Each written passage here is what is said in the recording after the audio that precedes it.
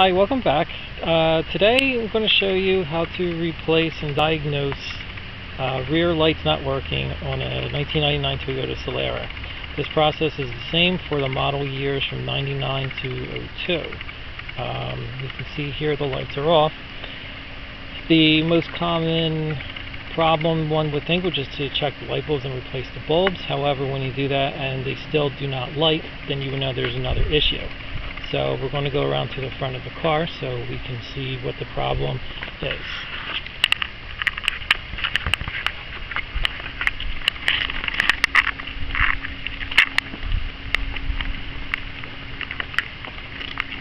So upon looking into it, we realized that we're going to check the wiring to the reverse light switch. As you can see, the switch is right here, and this is the wire harness that's going to it. Okay, so first thing we want to do, we want to make sure we're getting 12 volts going to the light switch. So in order for us to do that, we're going to hook up a test light, which you see here. We're going to connect one end to the negative terminal, and you want to make sure you're getting 12 volts. So you'll see that red light come on. So that means 12 volts is going to the full. So once we want to find the wire harness here, and we want to light up, check to make sure we're getting 12 volts of power. So nothing's lighting up, so I want to make sure we got the motor on and that the electricity is flowing through.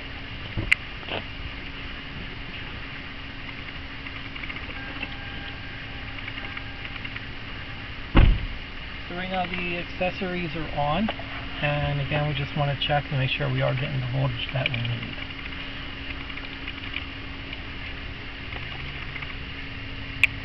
Okay, so you can see that's lighting up, so we know the fuse is good, the wiring is good, because we are getting power. So next thing would lead us to believe would be the switch is faulty. So we're going to remove the switch. You're going to need a 27mm socket along with an extension on a 1/2-inch ratchet. You want to make sure it's on switch to the left. So I know it's going to be tough to see, but you want to fit that on there. And you want to turn until you break that loose. Okay, so once that's loose, you can kind of get in there with your hand and pull the rest of the switch out.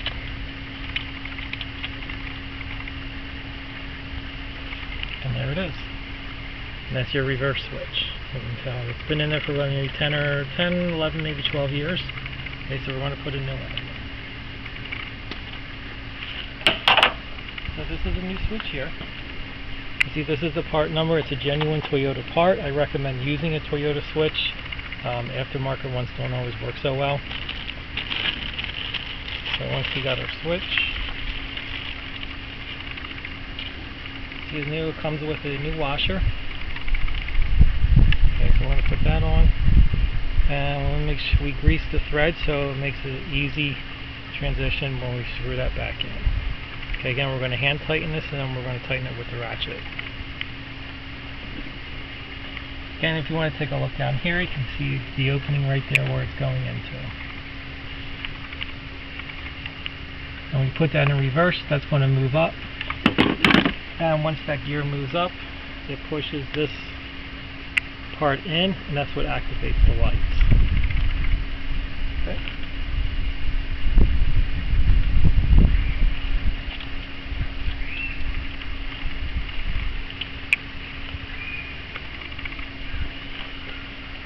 Actually, before I do this, I just want to wipe off the residual oil that came up through there. Just grab a napkin real quick.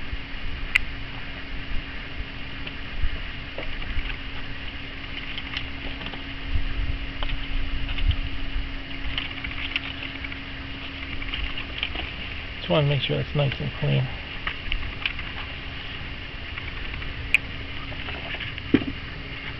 Okay, that looks good down there.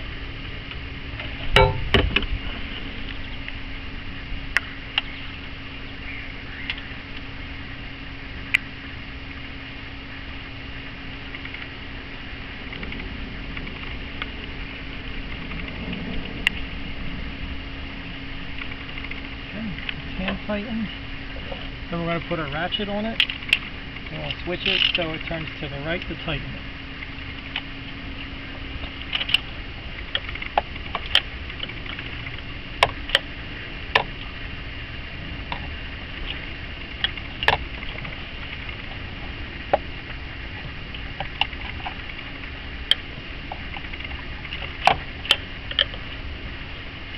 Almost there.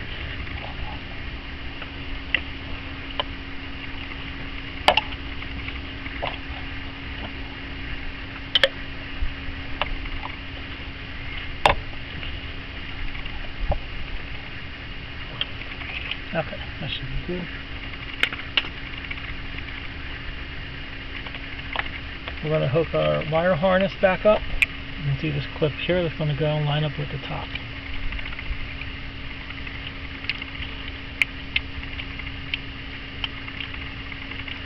Okay, so if you want to take a look down here, we'll see the wire harnesses in there, right here, on the switch. Now we'll go around to the back of the car and we'll see if the lights light up.